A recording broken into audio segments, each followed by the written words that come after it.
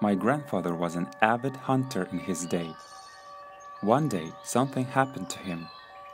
I'll tell you this story the way I remember it. It was in the summer. My grandfather, then a man in his prime, went to the forest for hunting. All the places nearby were familiar and walked by, so my grandfather went to the wilderness, closer to the mountains, where ordinary hunters wouldn't normally go. On his way to the forest, he found many broken trees, wool on the branches, and someone's traces. He was glad to finally get on the bear's track, but the tracks weren't bears, and not human. There's no human being as big as that, and the bear's spoor is different. Evening was approaching, and he had to look for a place to sleep. He found a big old spruce, one branch of which covered safely from the rain and wind.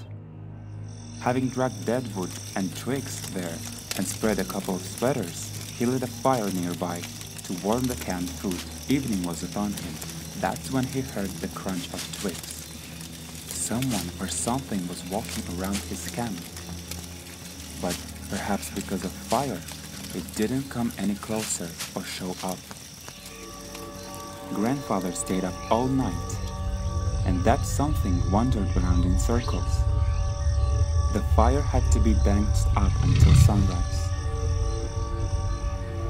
As soon as morning dawned, my grandfather decided to go to the wintering camp, which is closer to the mountain. There's no way he was coming back home without meat, and it would be safer to sleep there, and perhaps this beast would get away from him, and he would be able to hunt in peace. Wintering camp is a hut where a lost traveler or hunter could warm up in winter, eat and sleep over. Such huts had often been built before. He got there closer to the evening, and all the way someone was chasing him, but for some reason it didn't touch him. He locked the door behind him and lighted the iron furnace to warm the food. He didn't touch his store of food. He had canned food with him. When he ate, he lay down on the bench, spread his sweater on it, and quickly fell asleep. At night, some noise woke him up. Someone was trying to open the door.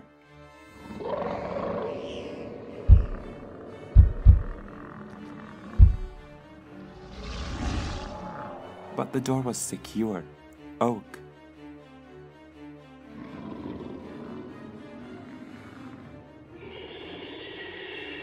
He took the shotgun and lit a candle. Nothing could be seen, but the sound of heavy footsteps could be heard from the outside. Someone passed by the window. Grandfather pointed the gun to the 6-inch window. He looked into the darkness of the night forest. A gunshot. The gun went off and lit up everything for a moment. Grandfather even managed to discern the muzzle of someone who tried to get into the hut and eat fresh meat. After the gunshot, Grandfather heard a long howl. He thought the beast was badly wounded and it wouldn't be hard to kill it.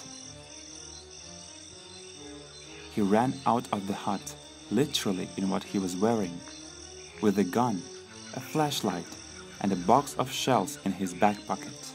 He saw something big and shaggy running into the forest and rushed after it. He ran after him for a long time. He fired again, and then, blinded by a flash of gunfire, he didn't notice a snack sticking out and fell down.